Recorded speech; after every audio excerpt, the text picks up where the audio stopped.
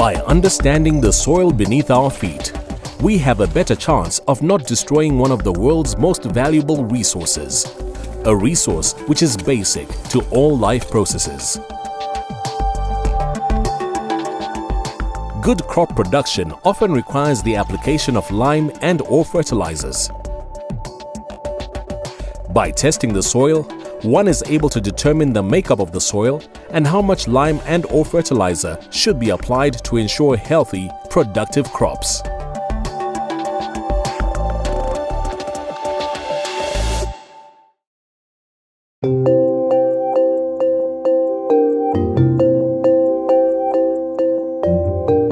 A soil survey is the process of classifying and mapping soil types and soil properties in a given area. Probably that one. The information gathered from soil surveys can be used by farmers, architects, engineers, even town planners to determine specific land uses, soil management, and formulating agricultural research and extension programs. We actually do soil survey based on request on different levels or scales. Mostly you find that you do soil survey on detailed scales being requested by farmers to actually understand their own soils, what kind of soils do they have, how deep they are, and what soil forms do they have in their land. If funds permit, farmers are encouraged to have a soil survey done on their land, after which representative samples are tested in a laboratory.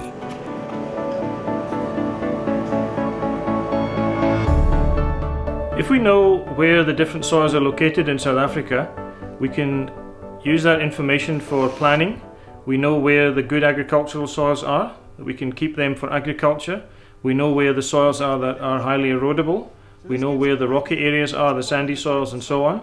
And that allows us to do planning for yield planning, grazing capacity, and all other agricultural aspects that's important for food security in South Africa.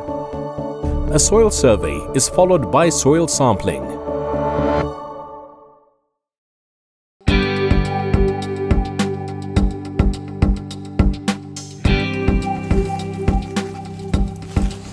The first step is to select a sampling site.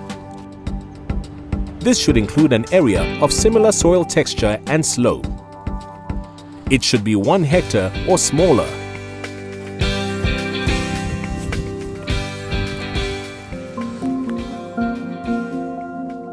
Sampling equipment should include a clean spade,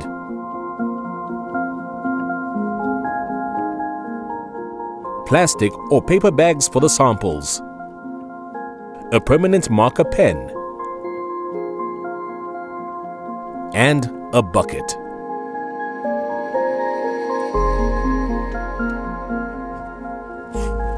Use a clean spade to dig a hole the depth and width of the spade. Remove a slice of soil.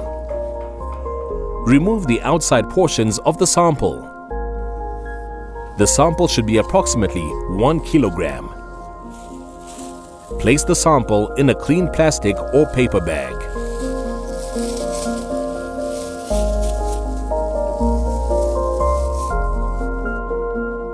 Use the marker pen to label the sample.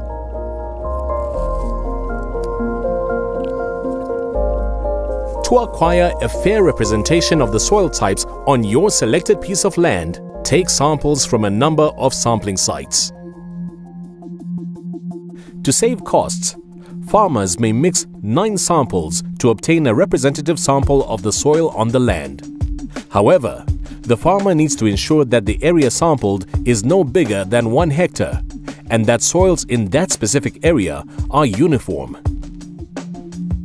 The ARC recommends that all 9 samples are tested, as there is no guarantee that the test from combined soils will provide accurate results.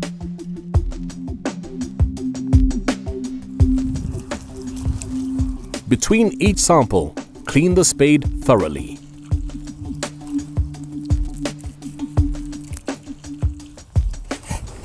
Once sampling has been completed, the samples can be sent to the Agricultural Research Council's Soil, Climate and Water Campus in Pretoria.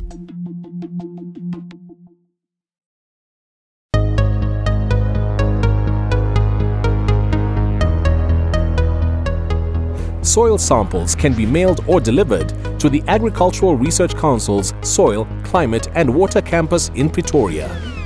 Samples should be labelled clearly with the name and address of the ARC laboratory, as well as the name, address and other contact details of the farmer. A submission form is also completed. The sample data is recorded and registered on the ARC database. A unique lab number is then allocated to each sample. If the sample is wet, it will be dried before it's sent to the milling section.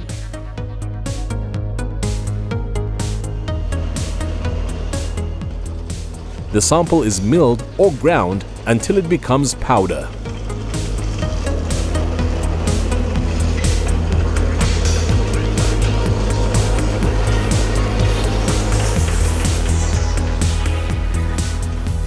The milled sample is then placed into a container marked with the unique lab number allocated during registration.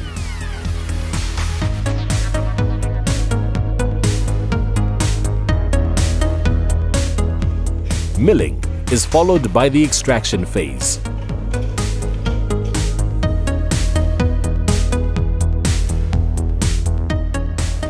This process enables the extraction of any chemicals that may be present in the sample.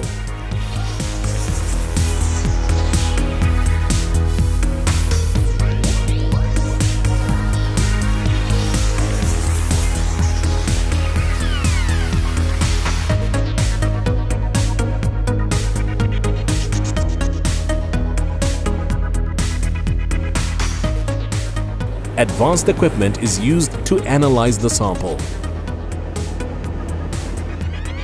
The results are recorded on the ARC's database.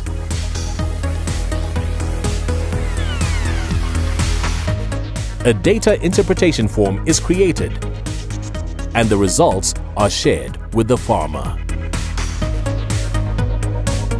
The benefit to farmers is they would have a in-depth knowledge of the chemical nutrients that are within their soil, and basically we advise them to do pre-cultivation and post-harvesting analysis so that they know before they plant what is in their soil, and after they've cultivated what has been taken out by the plant on the soil, and they get a fertilizer recommendation so that they can balance and actually get the best out of their soil. There is what they call farmers package that actually deals with mostly the kind of analysis that farmers requires.